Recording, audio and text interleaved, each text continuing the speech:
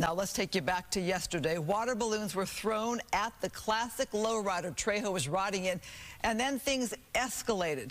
Trejo, of course, is known for his restaurants, Trejo's Tacos, his acting, and his work in the community.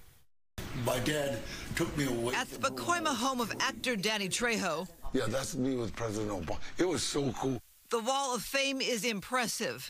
It's video of a 4th of July brawl that has the Machete star talking now. The Sunland Tahunga Rotary Club had invited Trejo to ride in its parade. He was there with 3 classic lowriders. The senators in front of us, and they passed, and then we came, and then bam, all of a sudden our car got hit by a water balloon. In the video, you see Trejo exit the car. Why? When somebody yelled it was acid, I thought they messed up Tony's car. Acid like a chlorine smell. And somebody yelled, "It's acid!" And I panicked. I got out of the car to look, and then a balloon hit me, and then I saw the guy throwing it. Video shows Trejo approach a man in the crowd. You can see him swing. Things escalate. The man swings as Trejo stumbles and falls. I hate bullies. And that's what bullies do.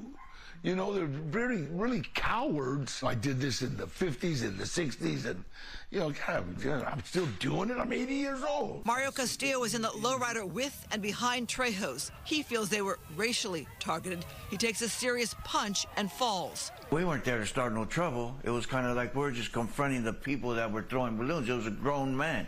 Skinhead, tattoos. Castillo's arms are all bruised up, he says, from being held down. Would you have stayed in the car if you could do it differently and kept going? Well, I'm kind of like Danny. I'm gonna be with my best friend no matter what. What's your overall message? That, you know what, it's sad that people can wake up in the morning and decide to go down and ruin something for everybody else. I asked Trejo, would he have done anything differently? I am a protector. I will protect all my friends, you know, always. And that's what I was doing.